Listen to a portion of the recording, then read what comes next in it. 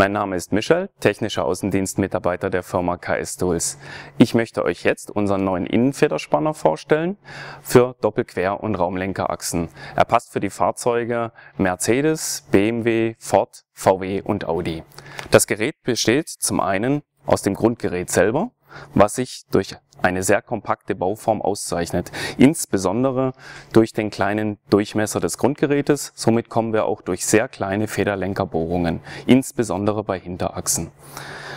Angetrieben wird das Ganze über einen Torsionsstab, hat den riesen Vorteil, das Gerät ist schlagschrauberfest.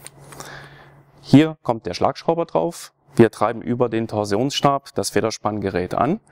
Der Torsionsstab ist ausgelegt auf 100 Newtonmeter. Wenn die 100 Newtonmeter erreicht sind, habe ich hier die Maximalbelastung des Gerätes anliegen. Das heißt, es ist gleichzeitig meine Sicherung des Gerätes. Ich kann das Gerät nicht überlasten. Das Gerät selber hält 1600 Kilo aus, sprich 16.000 Newton. Das Ganze wird am besten, wenn man das am Torsionsstab hält, durch den Federlenker durchgesetzt. Dann habe ich zwei Federhalter zur Wahl, die Größe 1 und Größe 2, und da decken wir Federn von 75 bis 140 mm ab. Wenn ich das Ganze durch den Federlenker durchgeschoben habe, nehme ich meinen Federhalter, schiebe das Ganze durch die Feder durch. Hier oben hat man eine Verzapfung. Dann kann ich das Ganze schön in der Feder hängen lassen.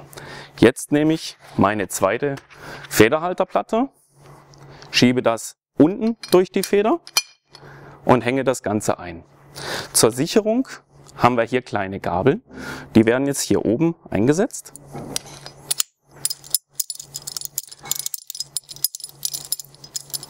So, das Ganze wird dann unten ebenfalls gesichert. Ich zeige das nochmal schön. So sieht die Gabel aus. Kommt hier unten in die Aussparung rein. Das Ganze hat jetzt zwei Vorteile. Beim Spannen kann der Federhalter zur Feder nicht abkippen und der Federhalter kann aus der Verzapfung nicht verrutschen. Das heißt, ich habe hier ein sehr sicheres Arbeiten. Wenn ich jetzt die Feder hier zusammenziehe über den Torsionsstab, sieht man noch einen nächsten Vorteil. Das Gerät ist wahnsinnig kompakt. Die Spindel läuft oben nicht raus. Das heißt, wenn ich meine Feder zusammengezogen habe, habe ich dadurch mehr Platz, um aus der Achse mit der Feder rausfahren zu können. Das Ganze möchte ich euch jetzt auch noch anhand einer Feder zeigen. Dazu habe ich das hier schon mal vormontiert.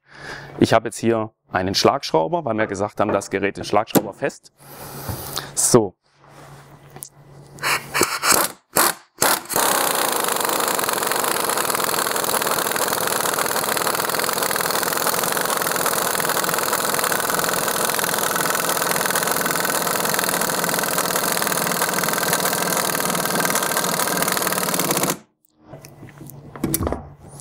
So, hier sieht man, wie kompakt wir die Feder spannen konnten, von 220 bis 95 mm Arbeitsweg.